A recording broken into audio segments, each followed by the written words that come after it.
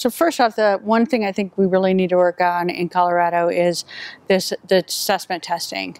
We test to test. Let me give you an example. So you take an assessment and it's supposed to be for the child, the student, and it's supposed to be for the teacher to know where that teacher, how well the teacher's teaching.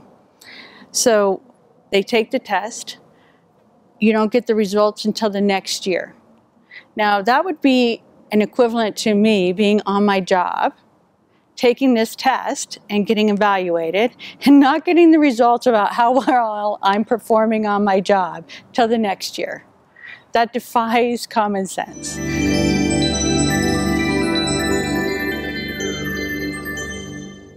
If we're going to do state assessment testing, then we should get the results within the timely manner, within the school year, 30 to 60 days, so it's effective for the teacher and the student and the parent to say, here's where my child is.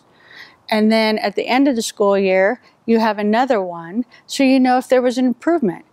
How can you rate a teacher if you have no idea where they started and where they ended? In Brighton, the school district that I work at, we are one of the lowest funded school districts in the state, especially in the metro area. And so it's been a constant challenge for us to try and meet the needs of our students with fewer resources and less time and more pressure. You know, we're constantly comparing apples to oranges. We get results from students that we no longer have as a teacher, and you know, if we were able to get those results in a more timely manner, we'd be able to you know, put it into practice and really affect the students that we're teaching at the time.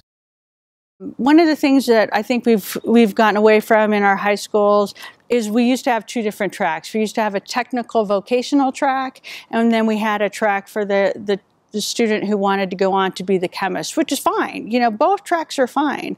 But we no longer fund the technical and the vocational like we used to, and I think we really need to get back to that. It makes sense. And one of the things that I funded and voted for at the Joint Budget Committee is what we call concurrent schooling, is where you were allowed to be in high school, go to the local community college. We would pay for the kids' classes, right?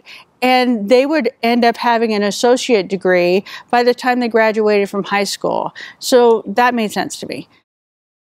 There is no career that doesn't require additional training. So whether it is going to get an associate's degree so that you can go into a medical aid field, or going to a program so that you can become a mechanic, you have to have some training.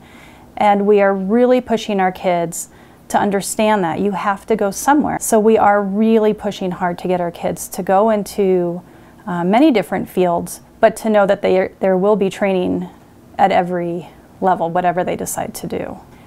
As teachers, we're often told what we need to be doing differently and how we can improve. What I like about Jenise is that she comes and asks and listens and wants to know what we need and what she can do to help us.